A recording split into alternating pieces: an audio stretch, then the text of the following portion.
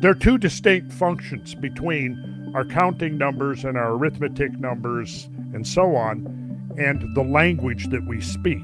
Prior to the advent of the Hindu-Arabic numeral system, the same set of symbols served a dual purpose. They were the letters of the alphabet, but they were also the counting numbers, the integral values. What's the significance of that? Well, you could say, well, there's historical significance to it because, it would make sense. Maybe you would use the same set of symbols for this dual purpose until somebody figured out, well, hey, maybe it would be more convenient if we had this set of symbols for numbers and numerical calculations and counting and this and that, and we use this set of symbols for our spoken language and our written language, right?